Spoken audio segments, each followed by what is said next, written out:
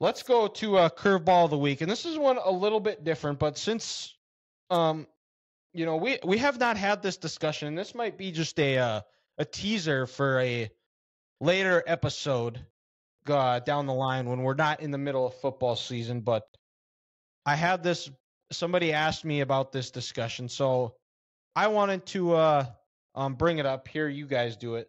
My Curveball of the Week is who is the most known, in your guys' opinion, the best pro from the state of Minnesota. Now, some of the rules is that they have to be from Minnesota, not somebody like a Kirby Puckett who came here from wherever he was from and then played here, but like a homegrown talent of the state of Minnesota. Who, if you guys had to choose, who would that be? I grew up in Iowa, so I am choosing an Iowa player. That's my. I figured you'd probably expect me to say Joe Mauer, but I figured that was too obvious. So I'm going Iowa since I was born there. Okay. Grant, you want to go first? So we got three different states. I'll go first. And my athlete here does not play in one of the 4 major sports in this country, but won a Olympic gold medal for being the best gymnast in the world in Tokyo. I think you had to go Suni Lee. Like I said, from St. Paul, Minnesota. Now gymnast at Auburn University. Like I said, best in the world, and you just the all-around gold medal at the Tokyo Games.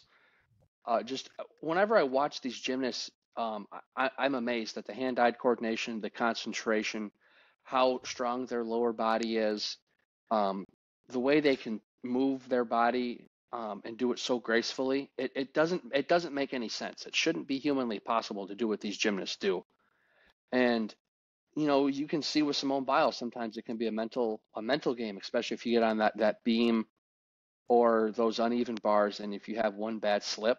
But for Suni to be able to bring the gold medal home to not only the States, but to St. Paul, Minnesota, as the best gymnast in the world. I think at 18 years old. At 18 years old, before she even went to the University of Auburn, I think that's pretty cool. So you got to go Suni Lee, gold medalist from St. Paul, Minnesota. Okay, I almost actually went a gymnast in Shawn Johnson. She was probably, I don't know if you guys remember her as much, but I do remember. I remember watching. She was her incredible. and Nastia Lukin. Yep. I thought about Niall Kinnick Stadium. Obviously, can't go wrong there. And then I also considered my wrestling mate Tom Brands. There you go. I always tapped out. I never beat him, but you can call this a homer pick because his parents lived by my grandpa and grandma. But Kurt Warner, Mr. Hy-Vee man himself, Mr. Hy-Vee himself. Yep. He was two-time MVP, one-time MVP. Yep. Two-time. I won. 2 MVPs. 2 and then the Super Bowl. Yep. Yeah. I'm going Kurt. He was crazy story. Yeah. Great movie too, by the way. A little bit cheesy, but with the special effects and everything, but the overall movie I thought was really good. I've not seen it. And I think he before Tom broke, did he have the 2 highest passing yardage games in Super Bowl history? I think with two different teams. Something like that. Yeah. I think that's a great pick, Ethan. Thank you. So, all right, now we're to me and North Dakota. Now this is a tough one because North Dakota is not very well known as bringing in a lot of talented people, but they've put some people in professional sports. You can bring up Darren Erstead, Carson Wentz, most recently Cordell Volson, Phil Hansen. Trying to think here. Dave Osborne, a running back for the Vikings way back in the 70s. Randy Hedberg had some time in the NFL. But for me, this one boils down to two people. Roger Maris and Phil Jackson. And Roger Maris, the home run king, 61 home runs in the 1961 season. A lot of people don't know this, but he was actually the AL MVP in 1960 before that. So he won it back-to-back years. He was a 7-time All-Star, hailed from Fargo, North Dakota, was I believe, a 3 or 4 sport athlete. He played football for Shanley, played under legendary coach Sid Sitchie, who won like 15 state titles and had I don't even know however many state championship. Yeah, he had it was it was some stupid ridiculous number,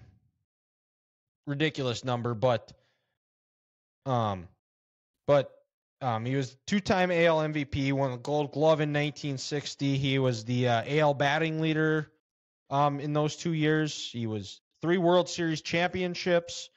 He was a 7-time All-Star. He batted .260 for his career, 275 home runs, 850 RBIs. Played for his number 9 jersey is retired by the Yankees. He's a Monument Park honoree.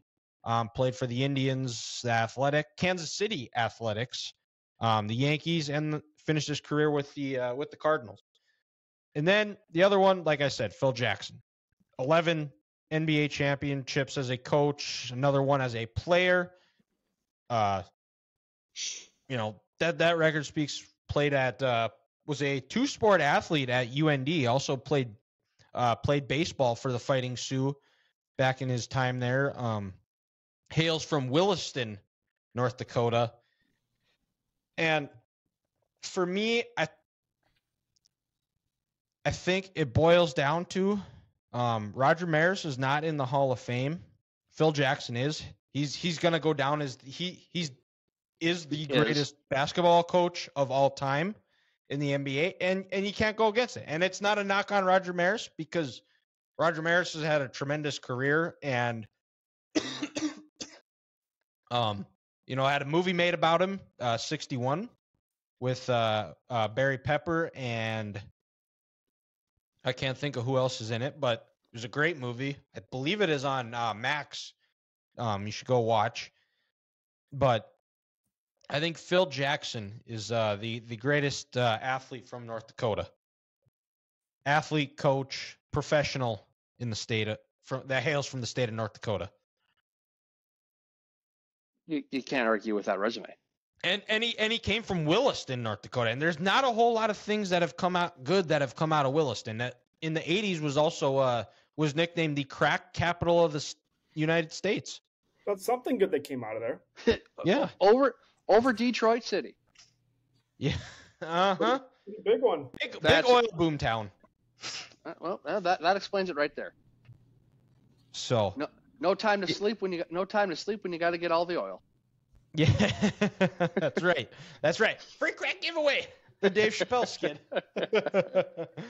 But that wraps up episode 99 of the Three Guys Talking Ball podcast. We got a special one coming up next week, episode 100. We're gonna do it big. We'll have the segments of the show out on Friday. Check us out on all of our socials. Make sure you like and subscribe.